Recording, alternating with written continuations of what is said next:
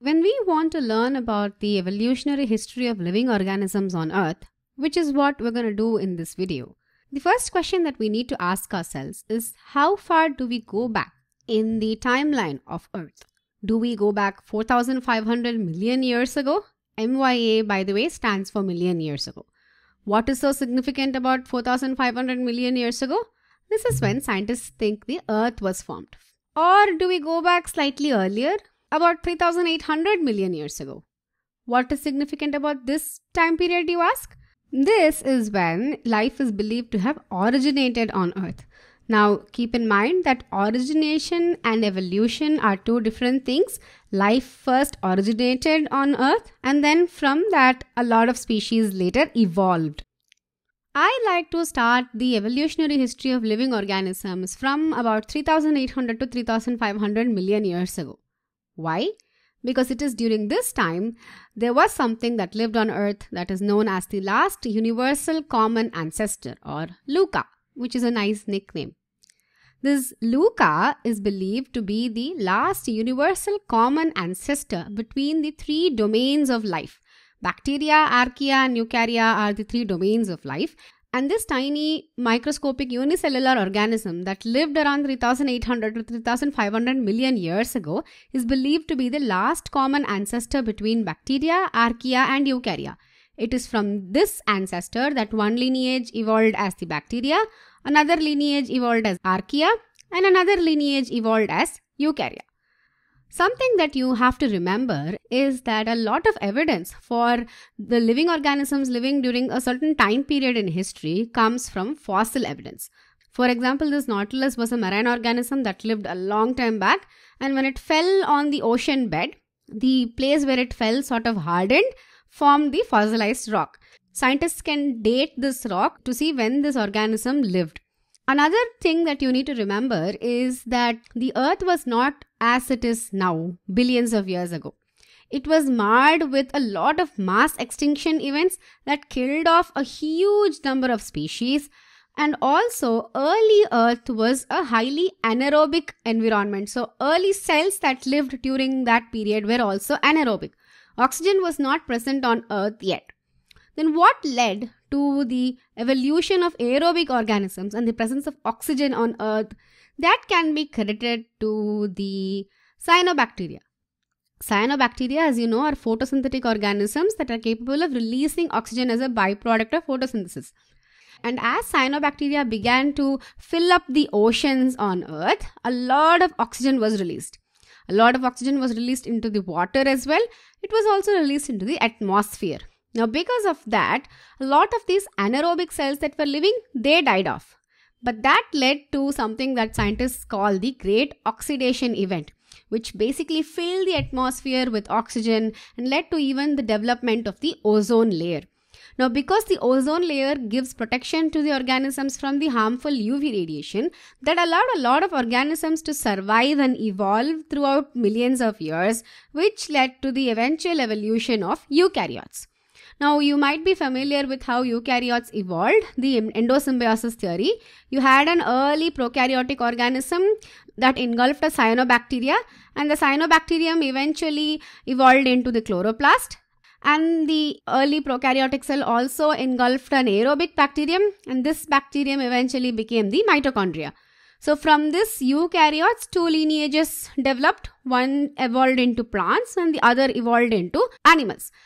So the evolution of eukaryotes is important in the timeline of life on Earth because it allowed cells to compartmentalize their functions within the cells. So each part of the cell could perform one function that would help the cell become more complex. So this paved the way for the eventual evolution of multicellular organisms. From these simple eukaryotes, the first algae species evolved as the marine plants. So algae were the first plants to colonize the water.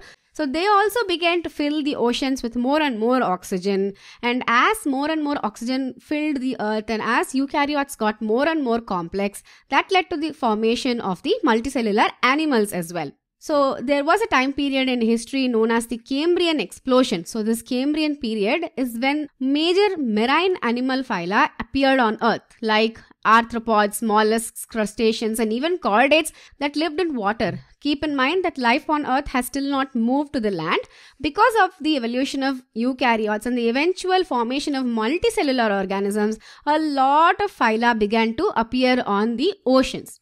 Next, what happened was the plants began to invade land. So plants were the first organisms to invade land. From the ocean, they moved into the land, and the early plants that invaded land were simple non-vascular plants like ferns and bryophytes. They invaded land and they began to spread their roots basically on land. This eventually helped animals to move to land as well.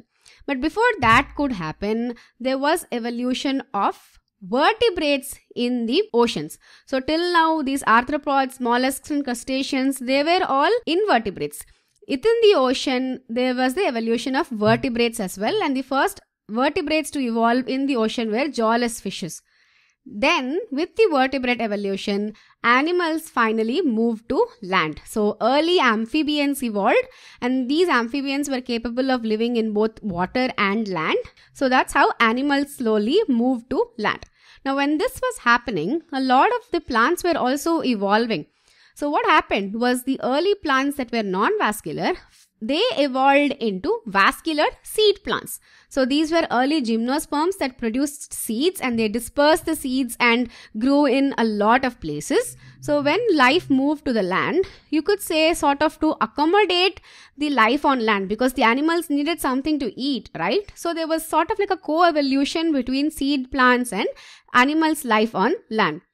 So once this happened, this made a lot of food available for a lot of these land animals. So eventually early mammals evolved, and then early reptiles evolved. Of course, this iguana might not have been there millions of years ago. This might have evolved later. But early reptiles evolved along with seed plants on Earth. So from the reptiles came the gigantic dinosaurs, which dominated the land for around 150 million years. The dinosaurs were of different kinds. Some were herbivorous, some were carnivorous, some could fly, some lived in water. They had a variety of habitat and adaptations, but they essentially dominated the land for around 150 million years. So as dinosaurs were evolving, the angiosperms also began to evolve on Earth. So angiosperms are flowering plants, right? So with the evolution of flowering plants, there was also a co-evolution of pollinators. Because the angiosperms needed somebody or something to disperse the pollen grains so that they could reproduce, there was a co-evolution of pollinators. Now this begets the question, where did sexual reproduction evolve? Because a lot of early organisms that lived on Earth were capable of reproducing only asexually, but scientists are still not sure when sexual reproduction evolved on Earth. So the dinosaurs have dominated the land for about 150 million years, and the angiosperms have also evolved, but scientists believe that during this time there was a huge asteroid strike that caused the extinction of almost all dinosaur species. Only the avian dinosaurs, that is the dinosaurs that could fly, probably survived this asteroid attack. But this asteroid strike caused huge environmental changes that led to the eventual extinction of all the non-avian dinosaurs. And because the dinosaurs then went extinct, mammals began to dominate the earth. So early mammals, which were ancestors of the mammals that are present today, they began to dominate the earth. And from the avian dinosaurs, the birds began to evolve. So birds can be actually thought of as long-lost descendants of dinosaurs. Now when this was happening, there was also the evolution of primates. Now primates is the order of mammals to which even we human beings belong. So the evolution of primates began on Earth, and these early primates were adapted to arboreal living, which means they lived on trees. So they were still walking on all fours and had a long tail, so that they could swing from tree to tree using their hands and their tails. Some of those primate species, some of those populations later began to evolve into the chimp-human last common ancestor. So this chimpanzee-human last common ancestor is believed to be the last common ancestor between chimpanzees and humans. This is where the lineage between chimpanzees and humans splits, and that led to the eventual evolution of human beings. So from this last common ancestor, the bipedal Australopithecus genus is believed to have evolved. So Australopithecus is an early genus of human being species. It is not the Homo genus to which humans humans belong to, but it is thought to be an ancestor of those Homo species. So this Australopithecus was capable of walking on 2 legs, which is why it is bipedal, and there was an eventual loss of the tail as well. So these species were suited to living on the ground. So from this last common ancestor between chimps and humans and this Australopithecus genus evolved the Homo genus, and the Homo habilis is believed to be the first species in the genus of Homo. And these species are believed to have evolved from Africa, and then slowly they moved from Africa. They migrated from Africa and began to colonize the different continents. Now, a lot of early humans are also believed to have existed, like Neanderthals and Denisovans. But that led to the eventual evolution of the modern day humans, the Homo sapiens. We'll talk more about the evolution of human beings from their ancestors in another video.